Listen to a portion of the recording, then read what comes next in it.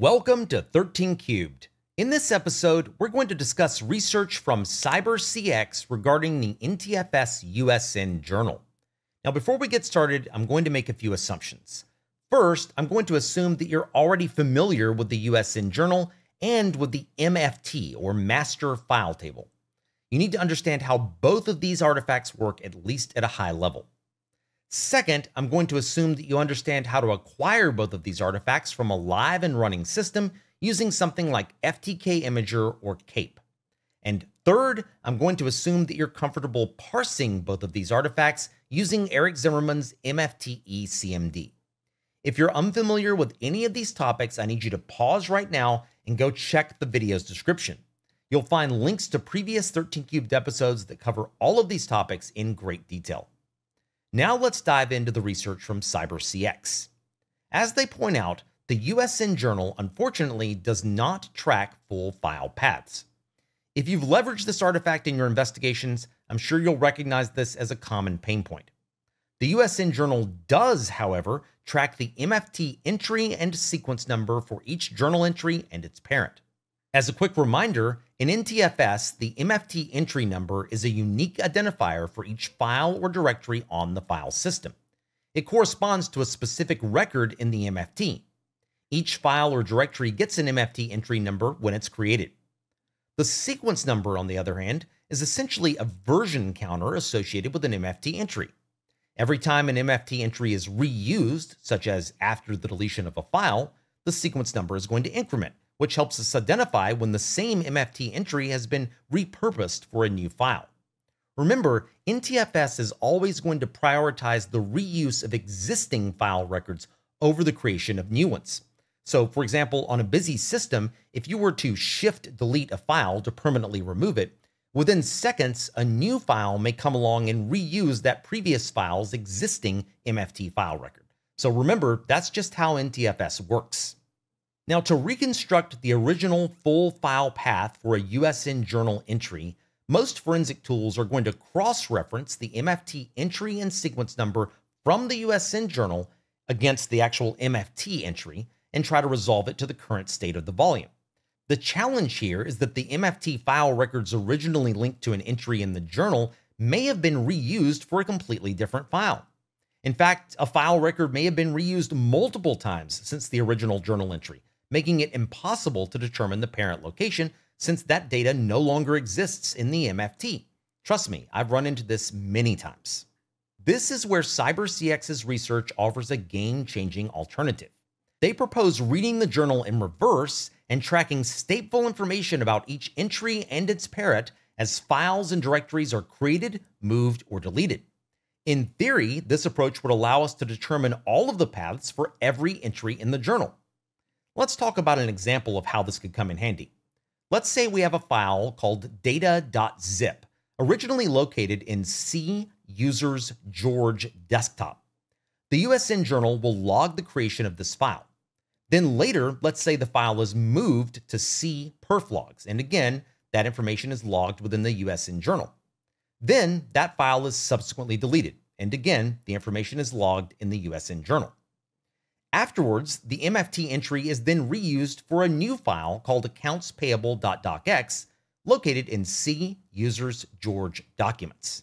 By reading the USN Journal in reverse, we can reconstruct the original path for data.zip despite its deletion and despite the fact that the MFT entry has been reused for a completely different file. Pretty cool, right? Well, the even better part of all of this is that CyberCX has released a proof-of-concept tool that will automate this process. The Python script is going to take as input the CSV output from MFTECmd for both the MFT and the USN Journal. The parsed results are then written to a SQLite database, and once the process completes, you'll get a shiny new CSV file with complete path information populated. If you want more technical details, I'll link the original CyberCX article in the video's description below. But for now, let's see some of this in action. We're going to start by manually correlating a USN Journal entry against a currently existing file within the MFT. Again, our forensic tools usually automate this process, and it's quite easy. But let's start there, and then we'll take a look at the CyberCX script and see what it can do for us. So let's get started. On my desktop, you'll notice that I have two files, mft.csv and UsnJrnl.csv. Off camera, I used Eric Zimmerman's MFTECmd to parse the MFT, which I wrote out to a file called mft.csv. I did the same thing for $J, which of course is the alternate data stream within $UsnJrnl. That's what contains the data that we want to parse within the USN Journal. I wrote that output to a file called UsnJrnl.csv. I've already opened both of these files within Timeline Explorer, so let me pull that up. You're currently looking at UsnJrnl.csv, and in the top right, I've gone ahead and searched for FTK imager.exe. That's what we're going to use for this portion of the demo. Notice that we have results for the prefetch file for FTK imager, which you can see right here. If you take a look at the update reasons column, you can see the actual reasons or opcodes logged within the USN Journal. Things like data truncation, data extend, and close. But really, that's not the important part of what I want to show you here. Remember that the USN Journal is going to track the MFT entry number and sequence number, which you can see right here, as well as the parent entry number and parent sequence number, which you can see right here. In this case, the entry number is 118224 for the file ftk imager.exe-6feb3487.pf. Again, that's the prefetch file for FTK imager on this system. This is a currently existing file. It's still on disk. So we should be able to easily correlate this with the MFT to discover the full file path. Of course, we can take an educated guess as to what that would be. It should be C Windows prefetch, but let's verify that. So remember, 118224 is the value that we want. Let's click on mft.csv right here, and notice that within the MFT, we've got the entry number, the sequence number, the parent entry number, and the parent sequence number. So all we're going to do is go over to the entry number and type 118224. And notice when we do so, we can actually see the matching record. And notice that we've got the parent path of Windows prefetch, which is exactly what we expect. And you can see the file name right here. So this would be an example of how to manually derive the full path based on information within the USN Journal. As we said earlier, our forensic tools are typically going to automate this process. The problem becomes, what happens if this MFT file record that we're looking at has since been reused for a completely different file? For example, if we were to shift-delete the FTK imager prefetch file, within a few seconds, it's very likely that some other file would come along and use entry number 118224. The sequence number would then increment to 12 instead of 11, but regardless, the original full file path for this prefetch file would be lost, and it would simply be replaced with whatever file took its place. This means that we would have no way of determining that original file path, or at least not using this methodology. But what we can do is use the CyberCX tool. So in the next portion of our demo, we're going to use these same two files, mft.csv and UsnJrnl.csv, which represent the output of the MFT and USN Journal, which were created with MFTECmd, and that's going to be the input that we're going to use for the CyberCX tool. I think you'll be amazed at how easy it is to use this, so let's take a look at that now. Let's begin with a scenario that will hopefully showcase what this tool can do. Notice that once again, we're in Timeline Explorer, and we're looking at the parsed output of the USN Journal. In the top right, let's search for a file named cl_utility.ps1. This, of course, is a PowerShell script, and our mission here is to determine the original location of this script. Notice that we have our search results right here for cl_utility.ps1. Let's start with the update reasons column, where we can find the opcodes for the USN Journal operations. We start with a file creation, but notice at the end, we have a file deletion. That means that this file is no longer on disk. So what does that mean regarding the MFT? Well, it means that this file's original MFT file record would have been marked as not in use. In other words, it's available for reuse. The question then becomes, has it been reused? Well, let's find out. We've got an entry number of 60468 and a sequence number of 37. So given that information, let's switch over to mft.csv, and in the entry number column, let's filter on 60468. Notice that we do have a match, but you'll also notice the sequence number is 39, 2 greater than what we just saw in the USN Journal entry. What does that mean? Well, it means this file record has been reused twice since the original USN Journal entry was recorded. And as a result of that, notice this file name is not what we expect. It's mpavdlta.vdm, a completely different file.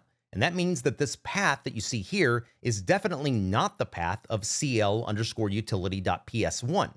So how can we determine the original location of this file using this methodology? Well, again, the answer is we can't, but that's where our tool comes into play. So let's go ahead and switch over to Windows Terminal, and now let's take a look at what we can do here. I'm using the Windows Subsystem for Linux, or WSL, version 2 with an Ubuntu 22.04 machine. I almost always use WSL2 to run my Python-based forensic tools, and I would highly recommend you do the same. In my opinion, it's much easier to get a Python environment properly set up in WSL2 than it is within Windows. Off camera, I cloned the GitHub repo for this tool, which will be linked in the video's description, and I placed it within my tools directory in a directory named UsnJrnl_rewind, which is what you're looking at now. If I do a directory listing here, you can see the script at the bottom, and it's called UsnJrnl_rewind.py. So that's what we're going to be running. Let's go ahead and run it by typing Python 3 followed by the script, and I'll go ahead and tack on a -h so that we can see the help and the available options. At the top, you'll see the usage information, and really all we have to do is specify 3 things. We're going to use a -m to specify the MFTECmd output for the parsed MFT. We're going to use a -u to specify the MFTECmd output for the parsed USN Journal. And remember, we have both of these already done. They're on the desktop. And then lastly, all we have to do is specify the output path. So this is the location to which this tool will write its results. And that's all there is to it.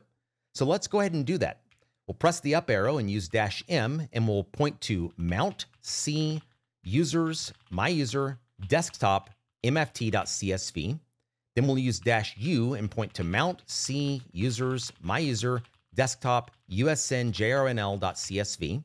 And then lastly, all we have to do is specify the output path, which will be the same path of c users my user desktop. And that's all there is to it.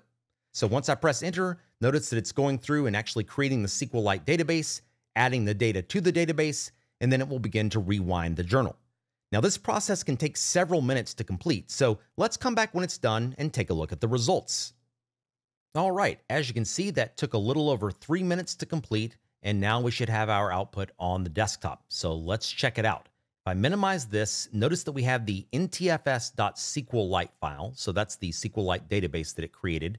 And then you'll see usnjrnl.fullpaths.csv, which of course is the file in which we're interested. Now I already have Timeline Explorer open, so let's just pull that up and we'll go up to File and we'll choose Open, and then we'll just point to that file right here. And that's going to open it up in a 3rd tab. And here we go. Notice that we have line, tag, update timestamp, parent path, name, extension, entry number, sequence number, parent entry number, parent sequence number, update sequence number. And of course, if we scroll to the right, we can see some additional columns here as well, including the update reasons and the file attributes along with the source file. And really, that's all there is to it. The main column of interest here is, of course, going to be parent path. But now the question is that file that we looked at earlier present here? So you know what we're going to do next. We'll go up to the top right and type in cl_utility.ps1 and see what we can find out. So let's give that just a second to return the results. And as you can see, we do indeed have matches right here. And check this out. Windows temp sdiag followed by this GUID. So that is the parent path of cl_utility.ps1. The parent path that we were unable to determine using the previous method, but through rewinding the journal, well, there it is. So I think that's a great example of how powerful this tool is, and really this methodology that they're using to compute the parent paths. I hope you found this information useful, and I hope you'll consider using this utility in your investigations. If you haven't already subscribed, please consider doing so, as I would greatly appreciate it. And as always, thanks for watching, and I'll see you in the next 13 Cubed episode.